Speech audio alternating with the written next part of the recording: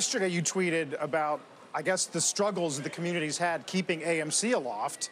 Yes. And then, I think, did you close out Disney on the charitable trust? Yes. Wow. Yeah, closed out Disney. You did? Yeah. Why? What you got against Disney? You an American? Huh? Sitting here talking about China and then you sell Disney? What happened to your kids? Yeah. It's the first time I owned it for, I think, since the charitable trust started. I feel that right now, wow, you guys have those eyes that they have. Actually, I do want to hear your. I want to hear okay, this. I want to understand why you sold Okay, Disney. I feel like it's going up a lot. It's now, even though the company's made a good effort to try to make it so it's not a pandemic story, I do feel that when I used to sit here and we used to see ESPN go down and down in terms of number of subs, I think that Disney Plus will, the rate of change that it's going up will diminish as people want to go out. I did not see, Paris open last week, and they didn't make that big a deal about it. They're sending what I regard as being first-run movies to Disney Plus, and I versus think, AMC. Versus AMC, and I think they should go to AMC. I think that they should say, listen, we're the ultimate open story, and whoever wins the NBA, we're going to take them all down. We want them to go to Disney. But I don't feel right now that it's a pandemic play, not a post-pandemic play because of how they positioned it. I know that they don't agree with that, but I don't need a company that's a pandemic play because they aren't working. They're not working. Okay, fair enough. And do you disagree that they seem a little bit more like a pandemic play? Now I'm being, broad brush here. Stock was $79 a little over a year ago. Yeah, I mean, it had a great move. This year, it has not been up. It has not moved at all. It's down 4% for the year so far. And and as they we do said, have a new CEO. He is relatively new. Iger, as chairman, is going to be exiting at the end of this year.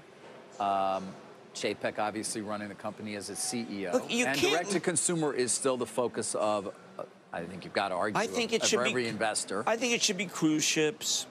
I think it should be Paris. I think it should be this. Look, we're a great indoor story, but in the end, the ultimate destination are the theme parks. And I could write the script. They could hire me. I actually like my job. But I do feel that they have yet to tell the story effectively. Now, they disagree. Remember, they think the story is being told effectively. Well, we'll remember where the stock was when you exited, and we talk about Disney a lot, so I have no doubt that we will come back to it any number of times. Well, it's the first time my charitable trust has pretty much owned it since we started. I mean, giving away a lot of money. The trust started 16 years ago, and I just felt it was time to move on. The most surprising media news yesterday was Spielberg, who once tried to bar Netflix from the Academy Awards, is going to start making multiple movies for Netflix. Look, a huge play. I think that there are a lot of services now. Now, I know that Reed would say our real competition is time. Strauss-Zelnick would take two real competition is time. Well, you know what? Time's winning now. Right. We're running out of time. I mean, how many things can you watch at once? I only watch one thing at a time. I can't multitask and watch Upstart at the same time as I watch Bosch.